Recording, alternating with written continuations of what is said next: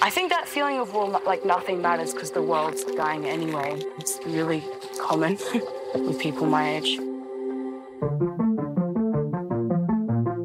Imogen began wearing this Princess Mononoke costume when she was 8.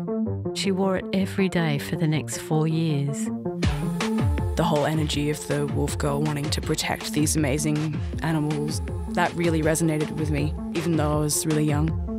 It's a huge thing that you and all your generation are growing up with. A lot of us will be affected. It's sort of harder to be hopeful. It's not like we can stop climate change. Sometime this century, these animals will go functionally extinct. We live every day as if nothing's changed. Do it just one more time. As if the lives of our children will be unharmed and similar to our own. It's just really overwhelming how out of control things are, like the bats. In a warmer world, they will also die faster. That one's dead. Right. You can't treat nature like that.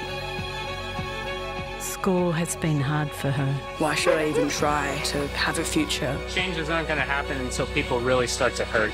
I can't imagine being an adult in this world that's deteriorating. Getting Imogen through this last year of school is not going to be easy. I sort of just shut down at that point.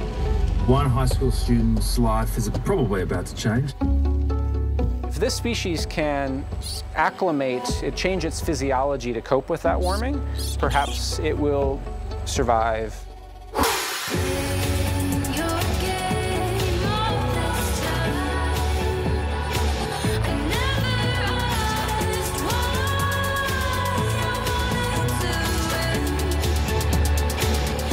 I think if you give up on everything, those feelings will get worse.